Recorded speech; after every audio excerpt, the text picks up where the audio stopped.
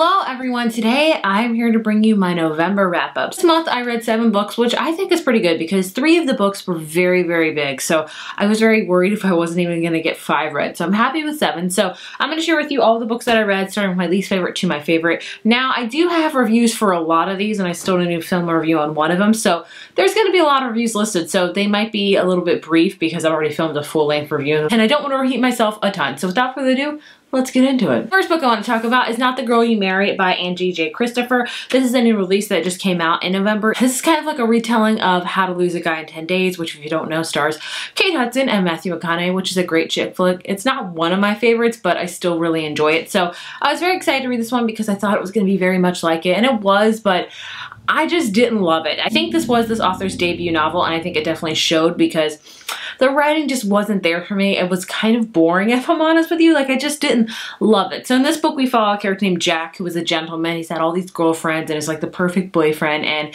he's been single, and now he has to like show his boss that he can, you know, be a horrible boyfriend and lose a girl in 10 days. Then on the flip side, we have a character named Hannah who is very, very good at her job. And, you know, she also wants to show her boss that she can be with a guy and that she can have a long-term relationship. Very much like the movie, only flipped. So that's basically what the book is about. One thing I really didn't like about it is the fact that it had a dog on the cover, but the dog comes literally the last page. And I was just like, why put the dog on the cover if he's not even going to be on it? I tease us with a dog. Why? Why wanted the dog to be introduced really early into it? But either way, I give this 3 out of 5. It was okay. I would say, you know, I read a lot of like chick lit, women's fiction, romance books. Would I say this is like a really good one? No, it was okay. I'd say if you read a lot of the genre, check it out. If you're looking for a really standout one, I don't think this one is it, sadly. I wanted more from it. I am hopeful to see what she's going to write in the future though, because I will definitely check it out because I liked it. I didn't love it. I don't know what else there is to say about it, so I'm just going to move on to the next book. Next book is Get a Life, Chloe Brown by Talia Hibbert. I gave this one a 4 out of 5. I really enjoyed this one. This is definitely a very steamy romance chick lit novel that I love. I need to figure out romance chick lit. This is definitely a romance novel, not a chick lit novel. So in this book, we follow a character named Chloe who is really secluded with her life. She doesn't do a lot of things because she does suffer from fibromyalgia, hopefully I pronounced that right, which really affects her life because of the toll that it takes on her body. So she really is adventurous a lot because her body doesn't really allow her to be because of this disease that she has. So basically she writes a list for these 10 things she wants to do so she can get a life, so she can get out there, and she enlists like the handyman in her apartment building named Red to help do them, and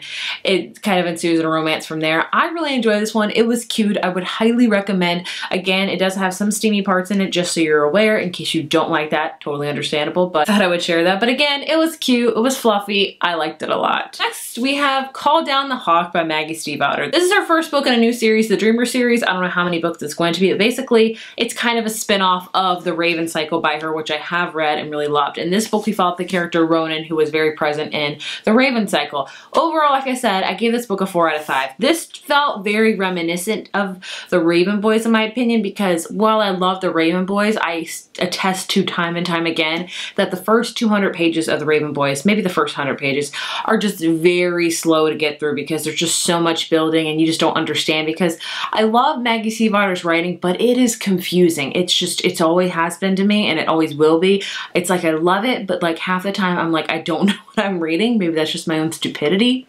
I don't know. But I felt the same way with The Raven Boys, much like I felt with Call Down the Hawk. Call Down the Hawk took me about 150 pages to get into it, and I really enjoyed it after that. I love the fact that it's about Ronan because Ronan is a very mysterious and elusive character that I want to learn more about. You definitely got that in this book. We also follow his 2 other brothers really frequently as well. Declan, who I did not think Maggie Stiefvater could ever write to where I enjoyed him, but she did in this book, so props to her. A whole new set of like 3 other characters we follow that we have never met before, but I would say a lot of people have said you can read this without reading The Raven Cycle, and I don't know if I would agree with that because there's just so much backstory about Ronan and even Declan in The Raven Cycle that you just don't want to miss, because you'll miss so much of growth that Ronan has already done in The Raven Cycle that you're going to see even more in her Dreamer series. And also Gansey's mentioned in this book very briefly. If you would read it for the first time and not read the Raven Cycle, you'd be like, who's Gansey? If you read the Raven Cycle, you'll know tons about it. There's Adam in this book very briefly. If you read the Raven Cycle, you learn a whole bunch more about Adam. So overall, I gave it a 4 out of 5. I think I also gave the Raven Boys a 4 out of 5, but I love the ending. I love the plot that it has. I wish they had different covers, I'll say that, but I am excited to see where this series is going to go, and I can only hope that, you know, more people from the Raven Cycle pop up and, you know, make an appearance, because that would make my heart so, so happy. I have not filmed a single review on this. If you want that, let me know. I just don't know if I should or not, because like I said, a lot of times, especially with her Raven Cycle series and this one, there's so much context in the book that I just miss, honestly. I love the Raven Cycle, but it still confounds me to this day with all like the analogies and like the hidden meanings, and I still don't quite grasp it, and I feel like the same way is going to happen with this series. Nevertheless, I'll still read it and probably love it. Next up, we have Queen of Nothing by Holly Black. This is the third and final book in the Heir of the Folk series. I have read the first two. I have reviews on them, which I will link down below and up here.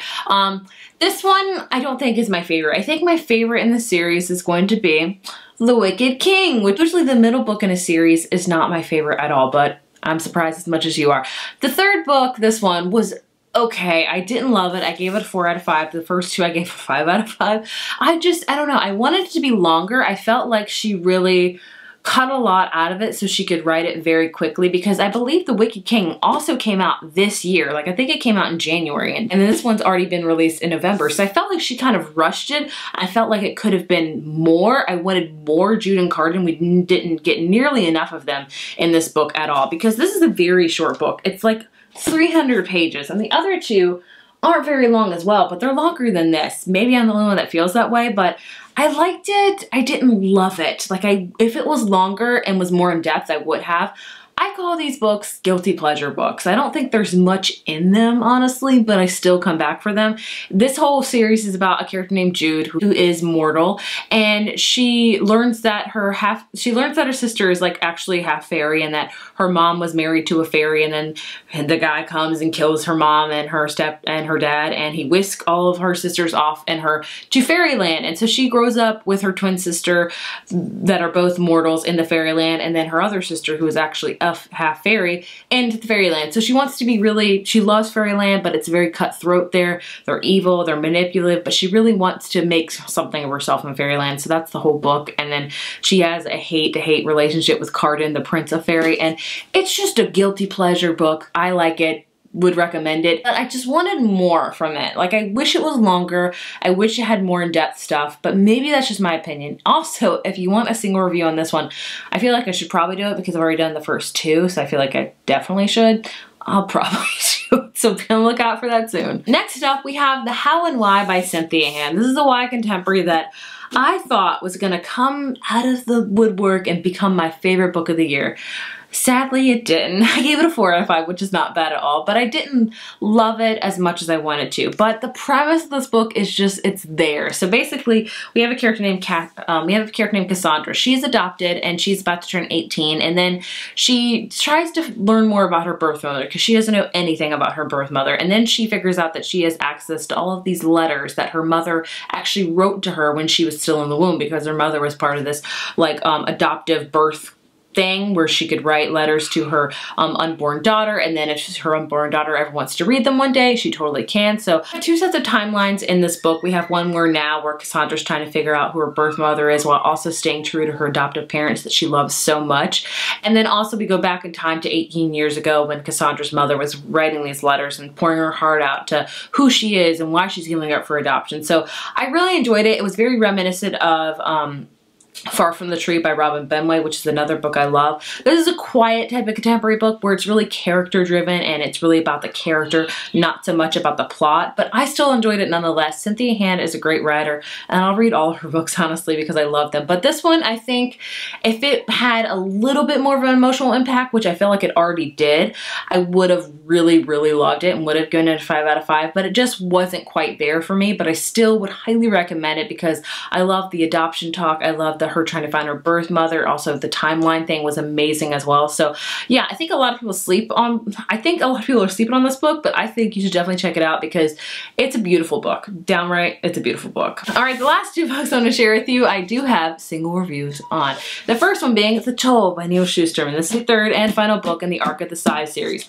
This thing is a beast. It's like 640 pages. So I'm not going to go into too much of it because my review is like 20 minutes long. So you guys know I love the Arc of the Size series. It's one of my favorite series. It's definitely very hyped here on BookTube, but with good reason because it is a very good series. So in the third book, we have a lot of things come into a culmination and things like that. Overall, I did really enjoy it. The first 200 pages were very slow in my opinion, and I really trudged through them, and I was very nervous when I was reading them because I was like, crap, I'm not following this book. But after that, it was amazing. It was very action-packed, very plot-driven, and I really loved it. The ending came very, very quickly as well. So I have a lot of feelings about this series. I still think Thunderhead might be my favorite book in this series. I don't know. This is the second time I'm saying the second book in a series is my favorite, which is so unlike me. But Thunderhead was just, like, I just remember I really enjoyed Scythe and it wasn't quite there for me, but Thunderhead, like, it was like, wow, it was amazing. The Toll delivers, but I wanted more from it. And I felt like there could have been more with Rowan as a character. He really did not get any growth at all or any page, like, any sort of screen time, if you will, in this book, which I was disappointed with. And the ending just happened way too quickly and the beginning took way too long to get there. We also were introduced to characters that had never been in the series before, and they got so much, like, I don't know, I keep saying screen time, but you know what I'm saying, that's why I'm saying it. They got screen time that I was like, I don't know who you are and I don't care because you're in the last book of a series, so why should I care about you? I want to read about the characters I already know and love. So it is bold to bring in like new characters in the very last book of a series, but I liked it, I didn't like it. Again, if you want to hear a really in-depth talk about what I thought about it, check out my review. And my favorite book of the month was Supernova by Marissa Meyer. I think I'm giving this one a 5 out of 5 because I just had such a good time reading this. This is also the third and final book in the Renegades trilogy, which I also have single reviews on as well. So if you want to hear more about what I thought about this book, I will leave the card up here and down below. So you guys know I love the Renegades trilogy. It's a fun series. I always compare it to Marvel and superhero because it is a superhero trilogy. In this world, we have these heroes called Renegades that have powers. We have anarchists who are kind of the villains of the story. And we have Nova, who is an anarchist, and she's trying to infiltrate the Renegades. So she disguises herself as a renegade and things get kind of blurred, lines like that. Renegades, the first book, is a fun book. It's my favorite of the series. I'll say that right now. It always will be. I loved it because it's got the kapow, bam. It's, you know, the characters have powers and I really enjoy their powers. And then Arch Enemies came out and I feel like I don't know. I feel like a lot of people really liked that book, but I am one that was like, I don't even think that book was a ton necessary because if I'm not mistaken, this series was meant to be a duology, and then I think Renegades got so popular and that people loved it that Marissa Meyer, or maybe her publishers, I don't quite know the exact thing, said, hey, let's make this a trilogy because we have a lot of people interested in it. And then so that's why I think where Arch Enemies kind of falls, because that book just was a filler book. Like there are some trilogies where the second book's amazing, like the folk series that are, and Catching, and even Hunger Games, that are just, the second books are amazing. And then we have a lot of series or trilogies that the second book is just there for filler to get you to the last book. And that is exactly what I think about Arch Enemies. But we're not here to talk about Arch Enemies, we're here to talk about Supernova. I enjoyed it. I thought as a final book, it delivered. The ending was great. The twist at the end, I loved it. I think she will be coming back to this world. If so, I am here for it because it's just a fun superhero book that I just really enjoy and have a fun time reading. This is as fun series as I always will say about it. So yeah, it's my favorite book of the month. I really liked it and I was very nervous about it because of Arch Enemies. We all know how I feel. Anyway, these are all the books that I read in November, which if you look at it, I'm pretty good. I'm pretty happy about because these two were like really big books. So, and this one's even kind of big as well. So overall, I think I did really good for November. I have to read 10 books in December in order to reach my 100 book goal on Goodreads. I don't think that's going to happen, but you know what? This year, I'm okay with it. So I would love to hear if you've read any of these books and share with me your thoughts down below. Again, if you want a Call Down the Hawk book review, please also let me know. I will be filming my Queen of Nothing review very, very soon, hopefully. And yeah, thank you guys so much for watching, and I'll see you in my next video. Bye.